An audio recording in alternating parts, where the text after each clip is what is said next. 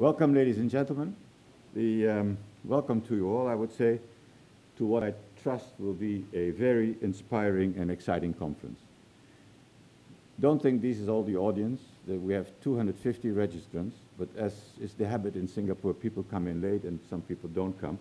But as we are going, I'm sure the auditorium will fill up more. But most in particular, I want to welcome Professor Bertel Andersen, the president of our university.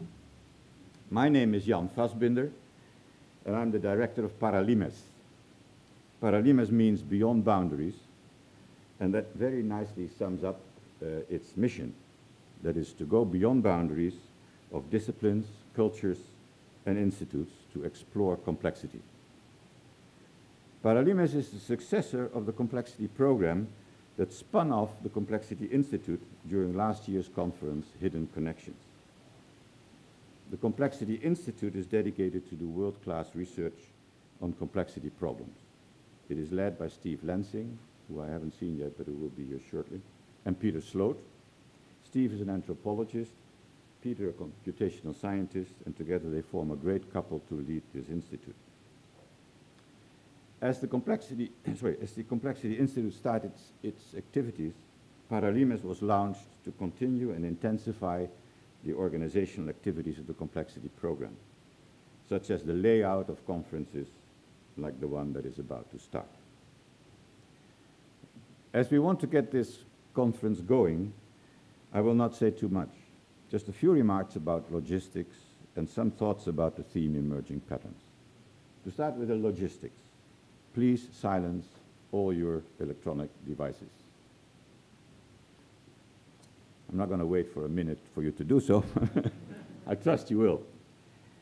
All speakers will have 1.5 hours for their talk and subsequent discussions, roughly split half and half. It is up to the chairman to somehow coach them to do this. After each talk, there will be a break for coffee, tea, or lunch, in which you can corner the speaker that you want to corner, or somebody else if you want to.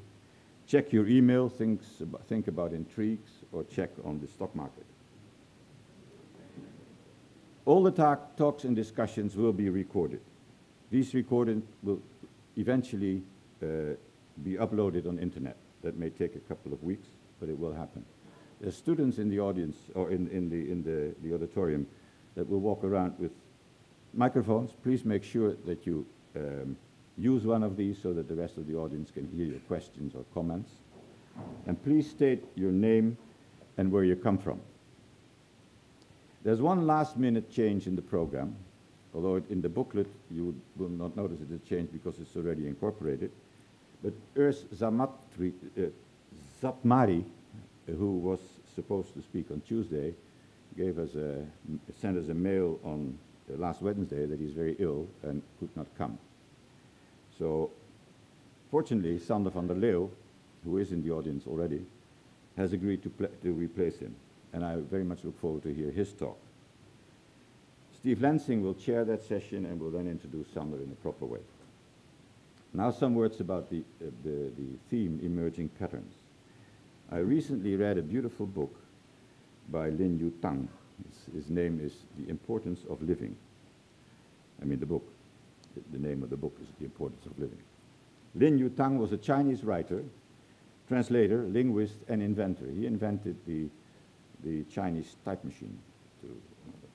And accidentally, in the middle of the 1950s, for a very short time, he was also the first president of Nanyang University. In The Importance of Living, he writes in the chapter, The Art of Thinking, and I quote, "One of the greatest contrasts between Chinese and Western scholarship is the fact that in the West there is so much specialized knowledge and so little humanized knowledge, while in China there is so much more concern with the problem of living, while there is no specialized sciences." End of quote. Mind you, Yu Tang wrote this in 1937, when the world was about to be overturned and China was a totally different country. But in many ways he makes a point that is still valid if you look at the contrast between hard sciences that shaped our world in the last few hundred years through the technologies that they made possible, and the social sciences that never were part of the mindset of the hard sciences, scientists and engineers. So I will rephrase Lin Yutang's statement as follows. One of the greatest contrasts between hard sciences and social sciences is that the hard sciences are concerned with strong theoretical concepts and hard physical laws, and very little with humanized knowledge, while the social sciences are much more concerned with humanized knowledge and largely lack theoretical concepts and hard laws. The point I want to make is that I believe that one of the biggest challenges of the combined communities of hard sciences and social sciences is to find a way in which the humanized knowledge of the social sciences and the conceptual strengths of the hard sciences will enrich each other.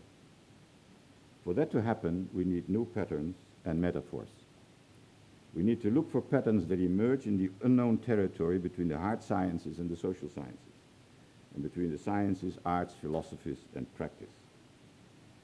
And these patterns may emerge because we focus or refocus and recontextualize our thinking, or they may actually evolve in the ever more intense interactions between people in the still growing world population. And once we recognize those patterns, we need to understand them on a deeper level and find metaphors so that we can communicate them. With that in mind, we looked for speakers for this conference who could enlighten us with examples of some of the patterns they see emerging in their work and beyond. And as you can see from the program, we have succeeded to find such speakers, all leaders in their field. Together they will cover a large range of areas. And to get that ball rolling and open this celebration of emerging patterns, I'd like to invite Professor Anderson to the stage. There is, of course, no need to introduce Professor Anderson to you, but I would like to stress that he is one of the greatest generators of emerging patterns that I know. None of the Complexity Program, its conferences, its initiatives, the Complexity Institute, or Paralimes would have come about if it were not for the energy that he put in and the space he granted to let them emerge and develop. Please give a warm welcome to Professor Anderson.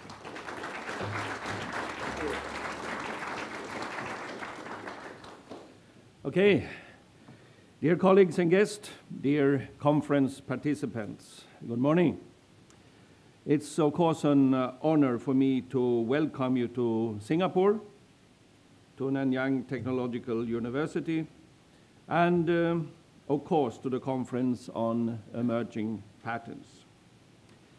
NTU in Singapore has, in the last decade or so, rapidly established itself as a research-intensive university on the international arena.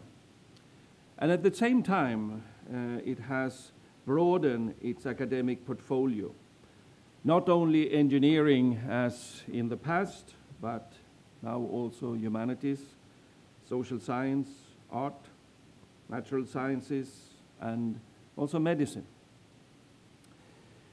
NTU has the ambition not only to be research intensive in a disciplinary context, but also to take a leading position in certain areas. Also, the interdisciplinary aspect of modern research is something we try to embrace.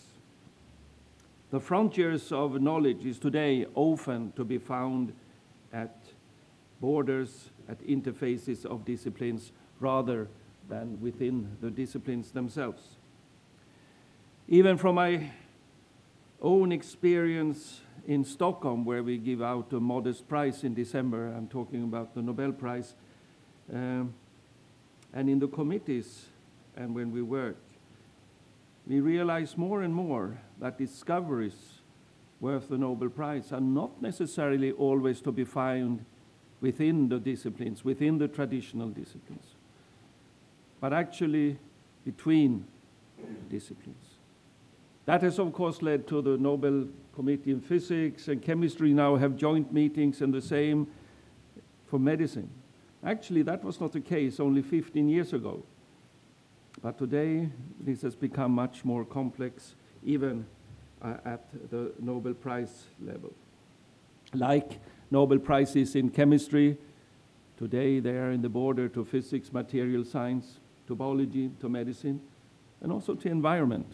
And I think that is an evidence on the highest level on the change of how we create knowledge today.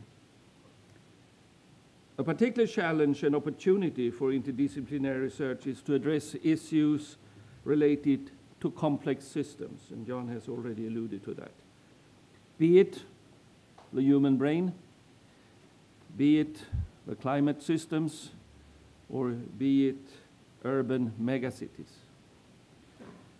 NTU has since about 2 years established a complexity program, as John indicated, which more recently has been divided into a complexity research institute and into a think tank activity that we have given the name Paralimes, and indeed headed by Chian here, which we just heard.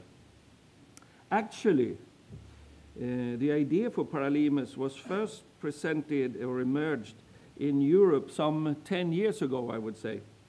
Jan Vasbinder interacted with a group of European researchers, including Nobel Prize winners and research funders, and I was one of them as head of the European Science Foundation. And his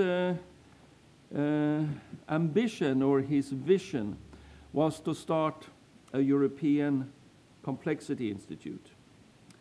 He was inspired by the American Santa Fe Institute in New Mexico, which today, of course, has become the ionic pioneer institution for complexity studies. However, to cut a long story short, both Chian and I were exported from Europe, and we ended up here in Asia. So we left the European scene for Asia and Singapore. But we had our ideas about complexity studies, Complexity Institute, and Paralimes packed in our luggage. And we came here. Dr. Su Guaning, who was then the president, helped us to unpack our ideas and put them into reality. And after that, I have also pushed the issue. So now we have this complexity profile here at NTU. The first complexity conference we had at NTU was back in 2012. It had the title, More is Different. More is Different is actually coined by the 1977 Nobel Prize winner in physics, Phil Anderson. More is different. Think about it. That's a quite interesting statement. More is different. And actually, it's quite interesting. I talked about disciplinarity in the context of Nobel Prize, in a sense being the top of disciplinary achievement in certain areas. But I'm saying this is changing. And it's quite interesting that many Nobel Prize winners in physics at their more senior ages actually engaged in interdisciplinary and complex systems to quite some extent. And there is an array of examples of that. So that's another indication. Anyway, in 2013, our second conference was done and called Hidden Connection, and last year, in 2014, we called it A Crude Look at It All. So, as I said initially, this is the fourth conference in our series, and it's about emerging patterns. And I'm not going to prescribe what these emerging patterns should be. They should emerge during this conference, and I think this is also an inspirational picture, and I think we're going to have how intelligence was emerged is going to be in the next talk. So this is already setting the bar very high in the discussions. Finally, according to my tradition, when I open conferences here, I always encourage the participants, particularly the foreign participants, not only to sit here, but also maybe take a little bit stroll in our beautiful campus here at NTU. It has been, there are many rankings at NTU, but I'm too modest to talk about them. But one of the high rankings we achieved is the beauty of our campus, and which is a unique residential campus, but also a tropical campus, and there are not so many of those in there. So try to take a stroll here and look at it. But most of all, enjoy the conference, enjoy each other's, and enjoy the emerging patterns. Thank you very much.